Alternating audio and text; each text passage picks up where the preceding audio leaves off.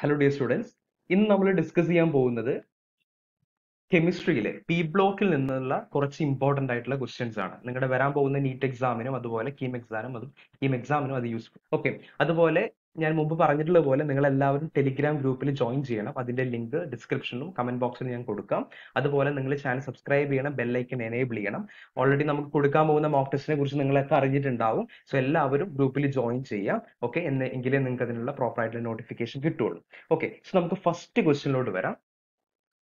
ഒരു ക്വസ്റ്റ്യൻ ഇവിടെ കൊടുത്തിട്ടുണ്ട്. ഈ പി ബ്ലോക്ക് എന്ന് പറയുമ്പോൾ ഇത്തരത്തിലുള്ള ട്രെൻഡിങ് മോഡൽസ് വളരെ ഇമ്പോർട്ടന്റ് ആണ്. ഓക്കെ, അറ്റോമിക് റേഡിയസിൽ വരുന്ന വേരിയേഷൻ, അയോണൈസേഷൻ താല്പര്യം വരുന്ന വേരിയേഷൻസ്, അതൊക്കെ വളരെ ഇമ്പോർട്ടന്റ് ആണ്. നമുക്ക് അയോണൈസേഷൻ എന്താൽപ്പി വെച്ചൊരു ക്വസ്റ്റ്യൻ എടുക്കാം.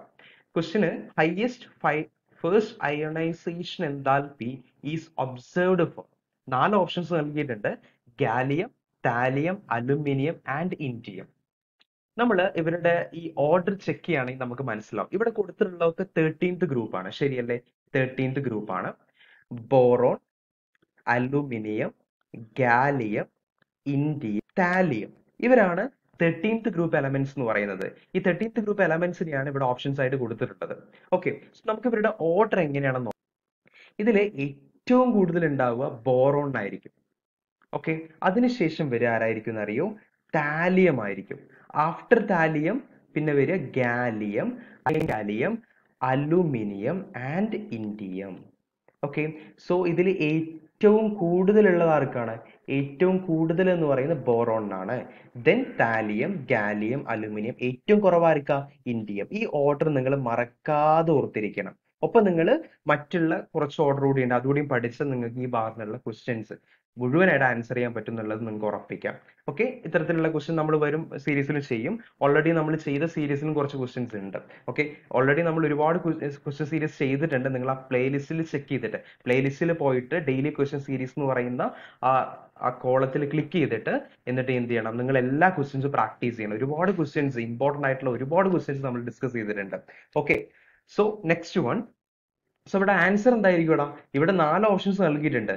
ബോറോൺ ആണ് ഏറ്റവും കൂടുതൽ, പക്ഷെ ബോറോൺ ഇവിടെ ഉണ്ടോ? ബോറോൺ ഓപ്ഷൻസിൽ ഇല്ല. ബോറോൺ കഴിഞ്ഞിട്ട് ആർക്കാണ് കൂടുതൽ?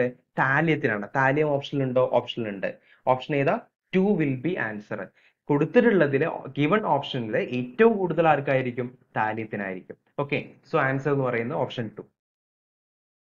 നെക്സ്റ്റ് ക്വസ്റ്റ്യൻ വളരെ ഇൻട്രസ്റ്റിംഗ് ആയിട്ടുള്ള ഒരു ക്വസ്റ്റ്യൻ ആണ്.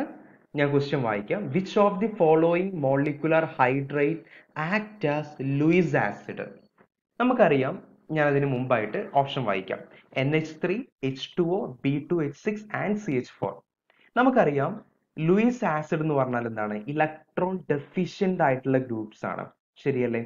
ഇലക്ട്രോൺ ഡെഫിഷ്യന്റ് ആയിട്ടുള്ള ഗ്രൂപ്പ്സ് ആണ്. അവരുടെ ഒക്ടക്റ്റ് ഒന്നും കംപ്ലീറ്റഡ് ആയിരിക്കില്ല. എന്നാൽ നമ്മൾ ഓപ്ഷൻ എടുക്കുകയാണെങ്കിൽ NH3യിൽ നമുക്കൊരു ലോൺ പെയർ കണ്ടൂടെ? ഒരു ലോൺ പെയർ കാണും.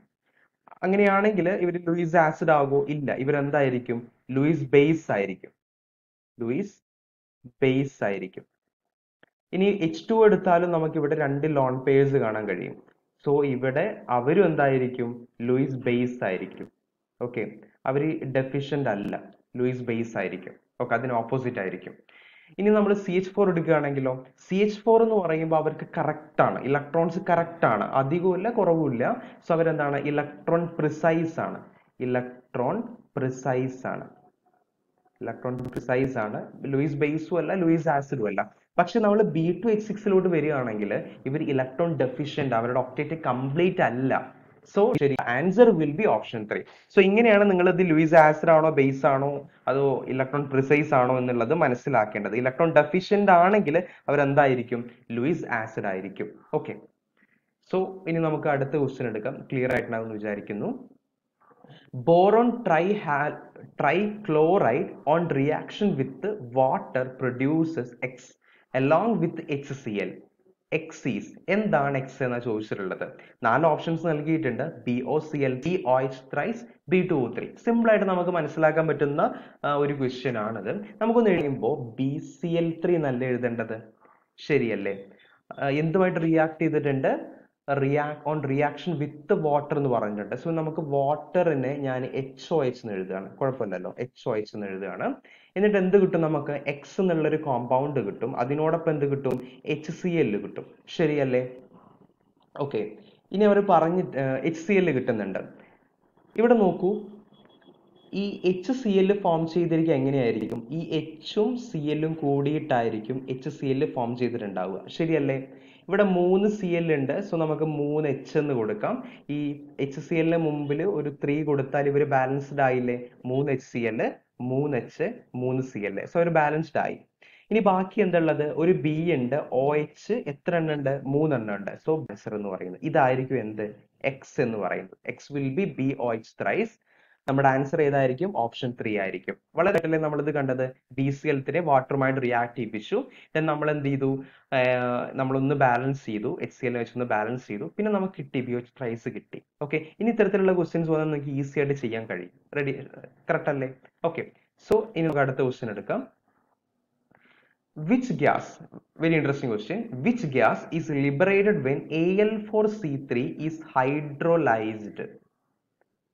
Al4C3 യെ ഹൈഡ്രോലൈസ് ചെയ്തിട്ടുണ്ട് എന്ന് പറഞ്ഞിട്ടുണ്ട്. അതായത് Al4C3 ഹൈഡ്രോലൈസ് ചെയ്യുന്ന വാട്ടറുമായിട്ട് റിയാക്ട് ചെയ്യും. സോ വാട്ടർ ഗിവ്സ്, ഇവര് തമ്മിൽ റിയാക്ട് ചെയ്താലേ രണ്ട് പേര് ഫോം ചെയ്യും. ഒന്ന് എന്ന് പറയുന്നത് മീഥെയ്ൻ ആയിരിക്കും. ഓക്കെ ആണോ? രണ്ട് എന്ന് പറയുന്നത് AlOH thrice ആയിരിക്കും. ഓക്കെ, ക്വസ്റ്റ്യൻ എന്തായിരുന്നു? Question which gas is liberated, ഏത് ഗ്യാസ് ലിബറേറ്റ് ചെയ്തു എന്ന് ചോദിച്ചിട്ടുള്ളത്. സോ ഏതായിരിക്കും? CH4 ആയിരിക്കും. CH4 ആണ് ഓപ്ഷനിലുള്ളത്. So our answer will be option 1. Okay, മനസ്സിലായി എന്ന് വിചാരിക്കുന്നു. വളരെ സിമ്പിൾ ആയിട്ടുള്ള ക്വസ്റ്റ്യൻ. ഓർത്ത് വെച്ചോളൂ, Al4C3 ഹൈഡ്രോലൈസ് ചെയ്ത് നമുക്ക് കിട്ടുന്ന ഗ്യാസ് ഏതാണ്? CH4 അഥവാ മീഥെയ്ൻ ഗ്യാസ് ആണ്. ഓക്കെ, നമുക്ക് അടുത്തൊരു ക്വസ്റ്റ്യൻ എടുക്കാം. Again, very interesting question. Which of the following is pyrene used as fire extinguisher? 4 options നൽകിയിട്ടുണ്ട്. CH2, Al4C3, CCl4, solid CO2 അഥവാ സോളിഡ് കാർബൺ ഡൈ ഓക്സൈഡ്. എന്താണ് പൈറിൻ എന്ന് പറയുന്നത്? ഇവിടെ പറഞ്ഞിട്ടുണ്ട് പൈറിൻ എന്ന് പറയുന്ന ഒരു കോമ്പൗണ്ട് ഉണ്ട്, അതിനെ ഫയർ എക്സ്റ്റിംഗ്വിഷർ ആയിട്ട് ഉപയോഗിക്കാം. പക്ഷെ എന്താണ് താഴെ കൊടുത്തിട്ടുള്ളതിൽ ഏതാണ് പൈറിൻ എന്ന് നമ്മൾ കണ്ടുപിടിക്കണം. നമുക്കറിയാം പൈറിൻ എന്ന് പറഞ്ഞാൽ എന്താ? കാർബൺ CL4 ആണ്, ശരിയല്ലേ? ഈ പൈറിനെ അഥവാ CCl4നെയാണ് എന്തായിട്ട് ഉപയോഗിക്കുന്നത്? ഫയർ എക്സ്റ്റിംഗ്വിഷർ ആയിട്ട് ഉപയോഗിക്കുന്നത്. സോ നമ്മുടെ ആൻസർ എന്ന് പറയുന്നത് ഓപ്ഷൻ 3 ആണ്. ഇതിനോടൊപ്പം നമ്മൾ പറയേണ്ട വളരെ ഇമ്പോർട്ടന്റ് ആയിട്ടുള്ള ഒരു കോമ്പൗണ്ട് ആണ് സോളിഡ് കാർബൺ ഡൈ ഓക്സൈഡ്, ശരിയല്ലേ? സോളിഡ് CO2നെ നമ്മൾ വിളിക്കുന്ന അറിയപ്പെടുന്ന പേരുണ്ട്, അതെന്താണ്? ഡ്രൈ ഐസ് ആണ്. നിങ്ങൾക്കൊക്കെ അറിയാവുന്ന ഒരു പേരായിരിക്കും. സോളിഡ് CO2നെ നമ്മൾ വിളിക്കുന്ന പേരാണ് ഡ്രൈ ഐസ്. ഓക്കെ, സോ നമ്മുടെ ആൻസർ എന്ന് പറയുന്നത് ഓപ്ഷൻ 3 ആയിരിക്കും. ഇനി നമുക്ക് അടുത്ത ക്വസ്റ്റ്യൻ എടുക്കാം. Number of water molecules present as water of crystallization in 1 molecule of borax. എന്താ പറഞ്ഞിട്ടുള്ള? ബൊറാക്സ്.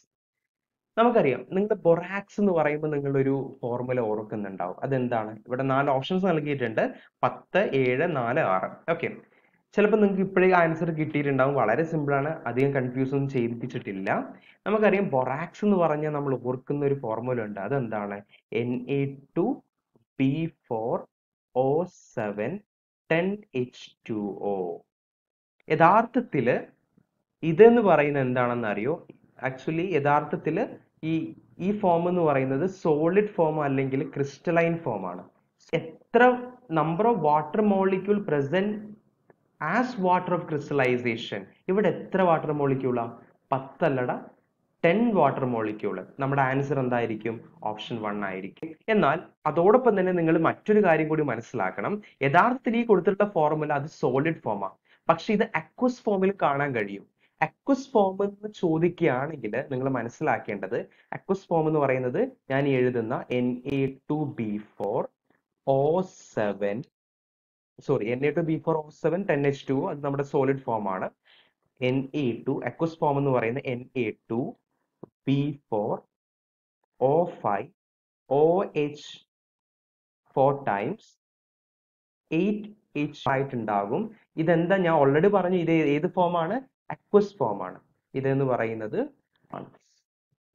ഓക്കെ അക്വസ് ഫോം ആണ്. ഇവിടെ എത്ര വാട്ടർ മോളിക്യൂൾസ് ഉണ്ട്? 8 വാട്ടർ മോളിക്യൂൾസ് ഉണ്ട്. സോ നിങ്ങളോട് ഈ ക്വസ്റ്റ്യനിൽ സ്പെസിഫിക് ആയിട്ട് ചോദിച്ചിട്ടില്ല, അതുകൊണ്ട് തന്നെ നമുക്ക് 10 എടുത്താൽ മതി. 8 എന്നുള്ള ഒരു ഓപ്ഷൻ അവിടെ കൊടുത്തിട്ടില്ല, അതുകൊണ്ട് ഈസി ആയിട്ട് നമുക്ക് 10 പിക്ക് ചെയ്യാം. പക്ഷെ നിങ്ങളോട് സ്പെസിഫിക് ആയിട്ട് ചോദിക്കുകയാണെങ്കിൽ, സോളിഡ് എന്ന് ചോദിക്കുകയാണെങ്കിൽ 10 എന്ന് എഴുതണം, അക്വസ് ഫോം എന്ന് ചോദിക്കുകയാണെങ്കിൽ നിങ്ങൾ 8 എന്ന് എഴുതണം, കാരണം ഇവിടെ 8 വാട്ടർ മോളിക്യൂൾസ് ആണ്. പക്ഷെ ഈ ക്വസ്റ്റ്യനിൽ അവർ സ്പെസിഫിക് ആയിട്ട് ചോദിച്ചിട്ടില്ല, അതോടൊപ്പം തന്നെ 10 എന്നുള്ള ഓപ്ഷൻ മാത്രമേ ഉള്ളൂ, 8 എന്നുള്ളതുകൊണ്ട് നമുക്ക് കൺഫ്യൂഷൻ ഒന്നും വേണ്ട, നമുക്ക് ഏത് പിക്ക് ചെയ്യാം, ഓപ്ഷൻ 1 പിക്ക് ചെയ്യാം. സോ നമ്മൾ സോളിഡിന്റെ ഫോം പറഞ്ഞു, മേ ബി അക്വസ് ഫോം ഇനി അടുത്ത എക്സാമിൽ ചോദിക്കാം, അല്ലെങ്കിൽ വരാൻ പോകുന്ന എക്സാമിൽ ചോദിക്കാം. സോ അതുകൂടി ഞാനൊന്ന് മെൻഷൻ ചെയ്തിട്ടുണ്ട്. ഓക്കെ, നിങ്ങൾക്ക് യൂസ്ഫുൾ ആയി എന്ന് വിചാരിക്കുന്നു. നിങ്ങൾ നിങ്ങളുടെ നിങ്ങൾ ആദ്യം നിങ്ങൾ നന്നായിട്ട് പ്രാക്ടീസ് ചെയ്യണം, അതോടൊപ്പം നിങ്ങൾ നിങ്ങളുടെ ഫ്രണ്ട്സിനൊക്കെ ഒന്ന് ഷെയർ ചെയ്ത് കൊടുക്കുക. ഓക്കെ, നിങ്ങളുടെ അഭിപ്രായങ്ങളൊക്കെ കമന്റ് സെക്ഷനിൽ കമന്റ് ചെയ്യുക. All the very best. Thank you so much. Okay.